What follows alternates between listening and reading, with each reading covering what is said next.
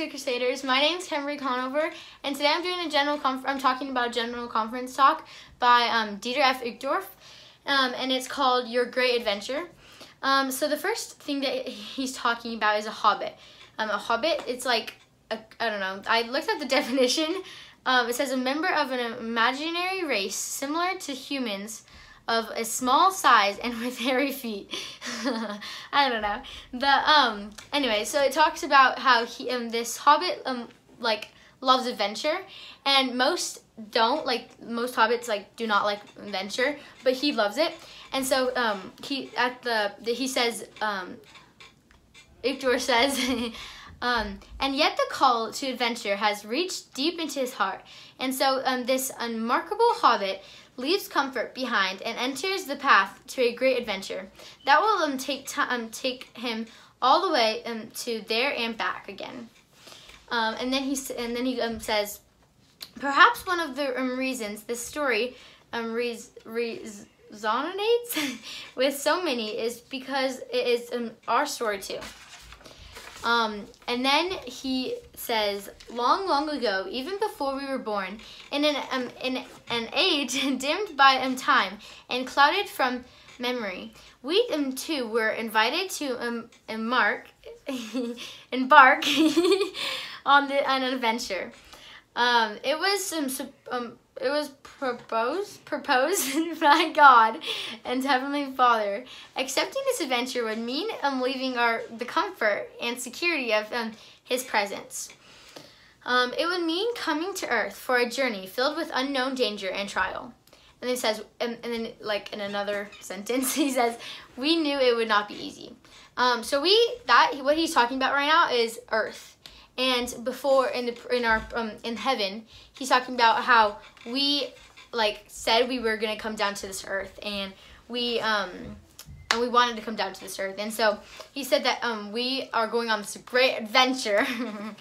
And then he says, but we also knew that we would gain precious treasures, including a physical body, and experiencing the tense joys and sorrows of mortality.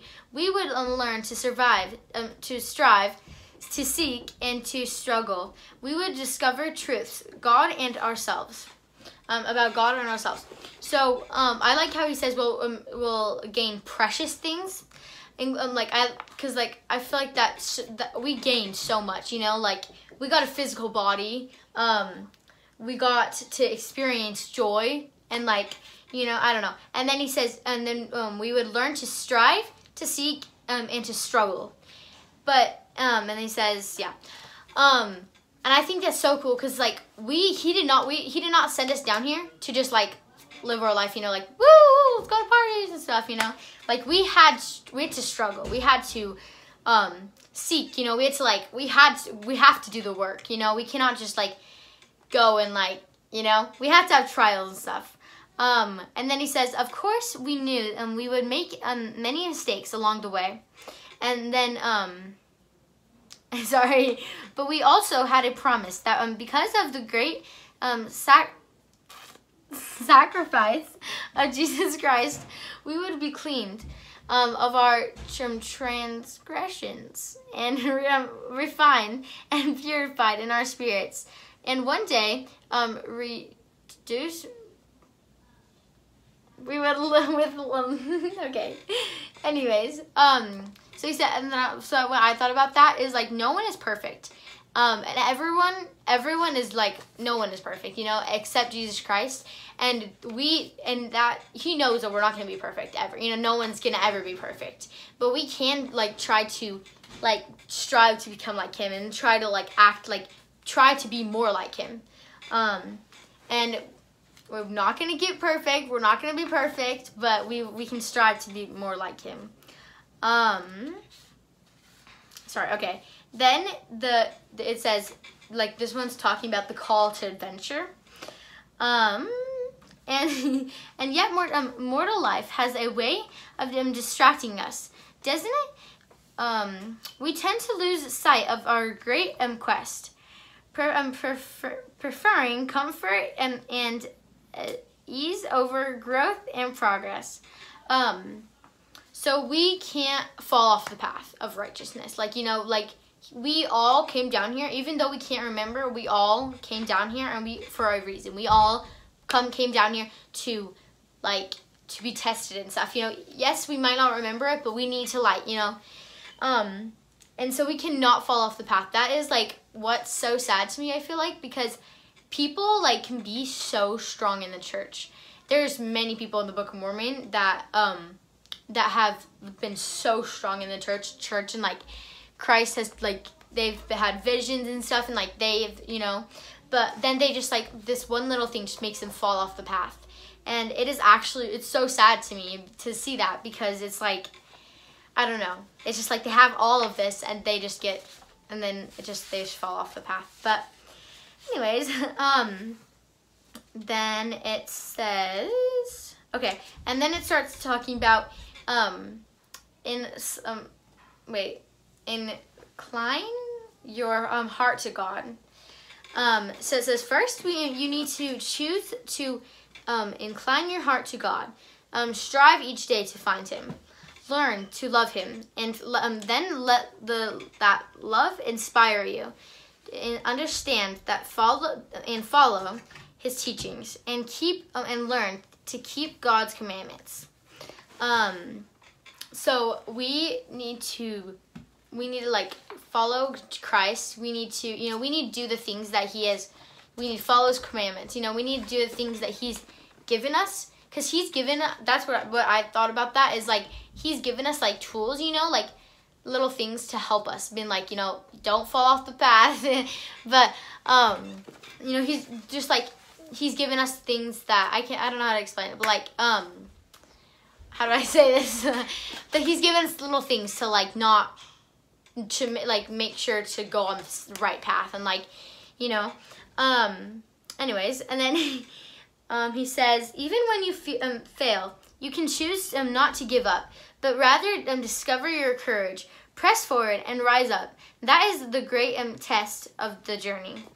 So what I like thought about when I read that, so my sister and me, Alexa, we were out in the ocean, and she had like this waterproof case, and like went around her neck or whatever, and then she also had goggles, and she had them both on her neck. I think she was holding them. Yeah, she was holding them, and we go over this big wave, and we've already gone over like a few waves, but we went over this big wave, and she like just felt like after she just didn't feel them. She like felt like going down her leg, her phone going down her leg, and so she just like got super scared and like started panicking, and then she was like, I can't tell my parents because they warned me, and she's like, but then she's like, no, I need to tell my dad. So then she like yells over to my dad, and she's like, come on, she's like, Dad, I need your help.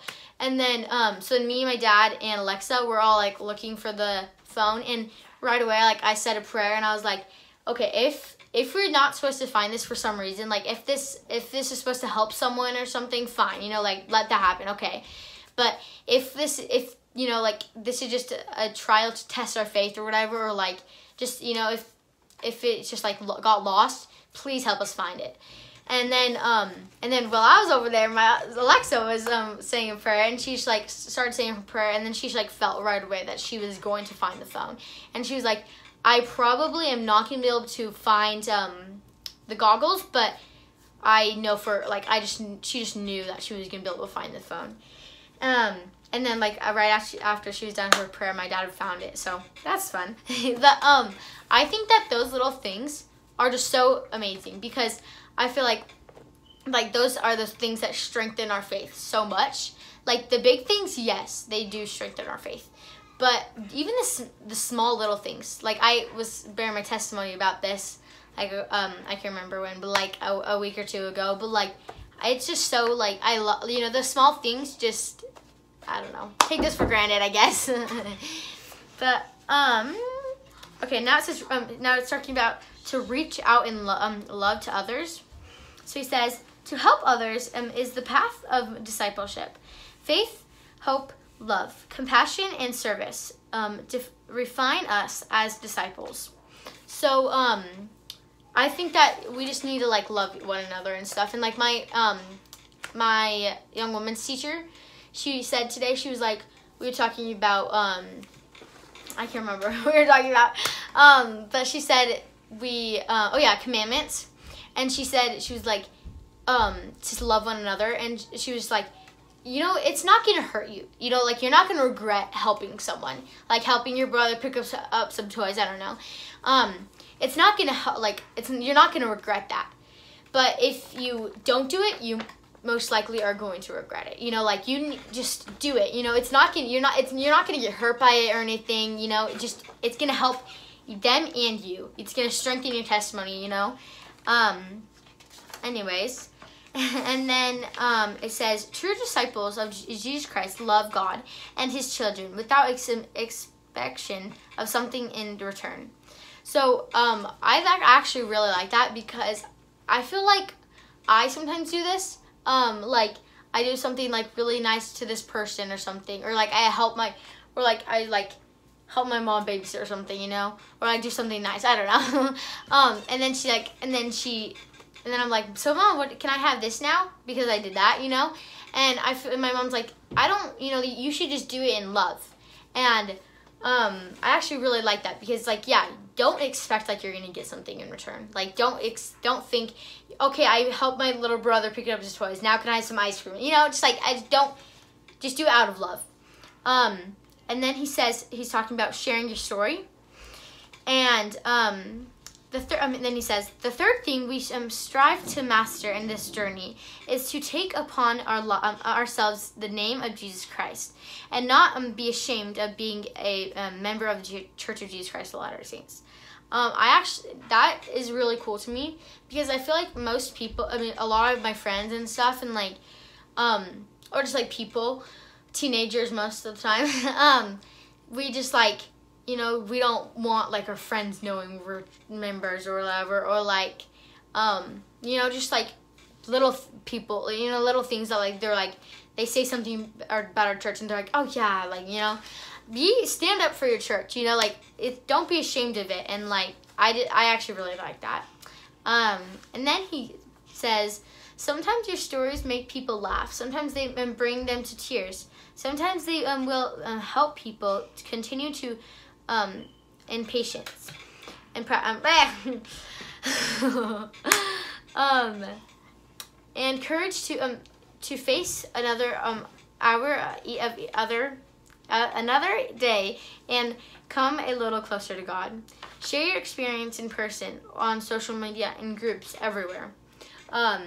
So like, I don't know if you guys have watched this, but this was what made me think about it. Of I Still Believe. Have you guys ever heard of that? It's based on a true story. But this girl, like, she this, they get married, and this the husband, he like goes and he's like a famous singer. He like became a famous singer and stuff, and then she dies, and she's like, if one life's changed by what I go through, it'll all be worth it. Because she had cancer, and so then he goes on and tells her story, and I feel like, and that just like, I feel like it changed so much people's life, and I just loved how she said that if one life changed by what I go through, it'll all be worth it. And I feel like that's like Christ. Like, he was like, if just one life, he knew that probably, he knew just all of our lives would be changed. But if just one life changed, I just feel like that's just so, like, awesome of him to do that for us, to repent for our sins. And then he says, join with us, and you will make us better, and in progress, you will become better as well. Let's take this adventure together. And then he starts talking about when should I start? When our friend, the hobbit, felt the calling to adventure stir with him, he decided to get a good night's rest, enjoy a healthy hearty breakfast, and start out first thing in the morning. When awoken, he noticed his house was a mess, and he was almost distracted from his noble plan. But then his friend came and asked, whenever are you going to come to catch up with his friends? He had to decide for himself what to do.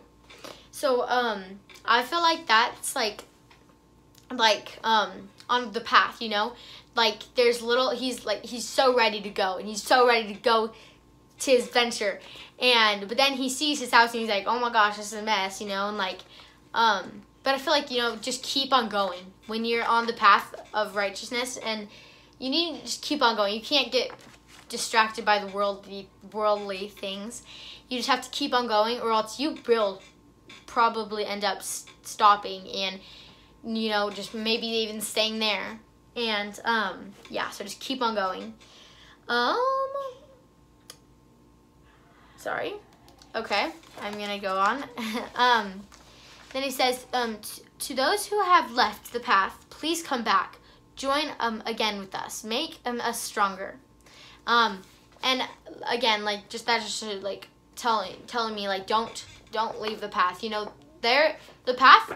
He made us. You know, like he wants us to be on that path. He loves us, and he doesn't want us to fall out. You know. And then, yeah, so that's pretty much it. But I really like this talk because it just, like, showed me, like, our great adventure. It's just, you know, I don't know. But, it's just, like, our great adventure. We need to stay on the path. You know, Christ loves us. And he wants every single one of his children to make it back to him. He loves us so much. You can't, you know. But just stay on the path, and you will give back to Heavenly Father. And I say these things in the name of Jesus Christ. Amen. Thank you so much. Bye.